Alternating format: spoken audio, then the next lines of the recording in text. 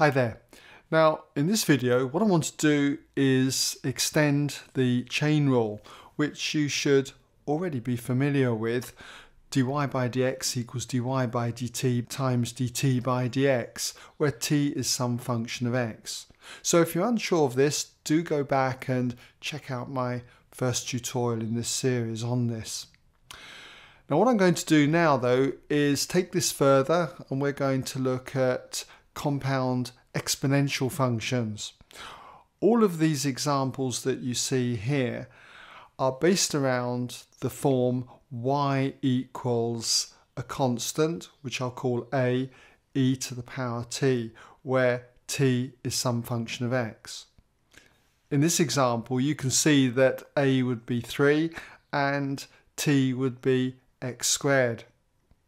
In this one a would be minus 5 and t would be the function of x, 3x plus 2. And when it comes to functions like this, this can be rewritten as 5 times e to the power minus 2x. So t would be the minus 2x here. And you could do a similar thing with this.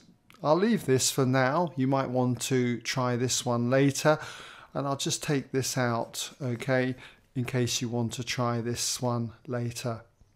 So going back to the chain rule, we should be familiar with differentiating y equals a to the power t with respect to t, dy by dt.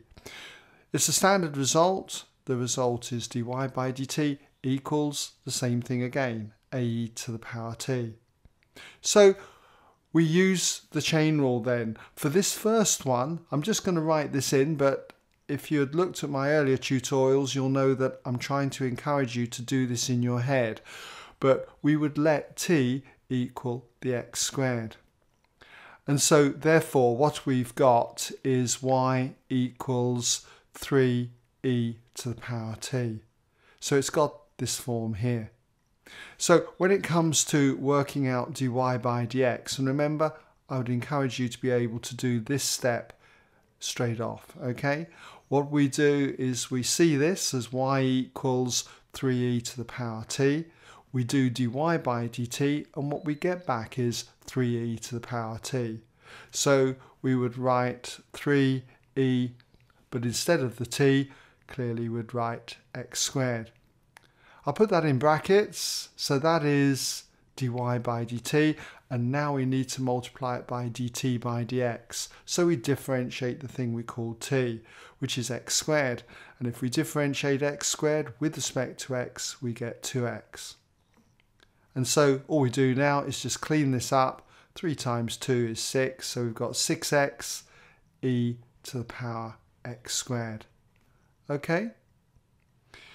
So you might want to have a go at these ones. So just give you a moment to pause the video if you want to have a go. Okay, welcome back then. If you had a go at these, let's see how you got on. So for this one, remember, I'm going to let t be the 3x plus 2.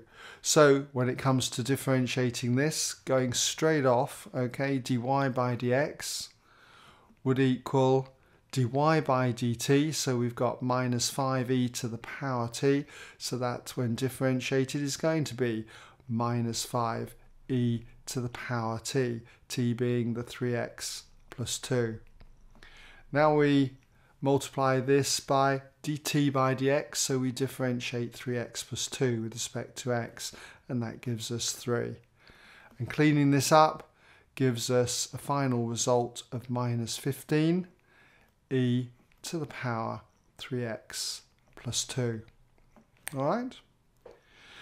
Now for this one here, remember when I started the video I showed you that this could be written as equaling 5e to the power minus 2x. So the t here is the minus 2x. So when it comes to dy by dx, dy by dx would be dy by dt. Differentiating 5e to the power t gives us back 5e to the power t. But t is the minus 2x, so I'll put that in, and now we need to do dt by dx. So differentiate minus 2x with respect to x gives us minus 2. And so what we end up with is minus 10 e to the power minus 2x. Or you could change that back to minus 10 over e to the power 2x. All right. Now, how do we do this last one? Well, much the same as you do this one up here.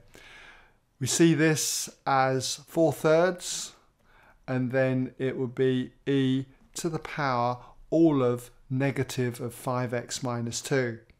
I'm going to expand that, and that would be minus 5x plus 2. All right, it just saves me having minus all of the bracket 5x minus 2. So t now would be minus 5x plus 2. So therefore dy by dx is going to be equal to the differential of 4/3 e to the power t with respect to t. So that's going to be 4/3 e to the power t, e to the power then minus 5x plus 2. I'll put that all in brackets, and we multiply all of this by dt by dx. So we differentiate minus 5x plus 2 with respect to x. That gives us minus 5. Tidy up, and we end up with negative 4 times the 5 is 20. So you've got 20 over 3, and then e to all the power minus 5x plus 2. Or you could write this as e to the power negative and then in brackets 5x minus 2. That's up to you. Okay? Okay, well I hope that's given you some idea now on differentiating functions like this.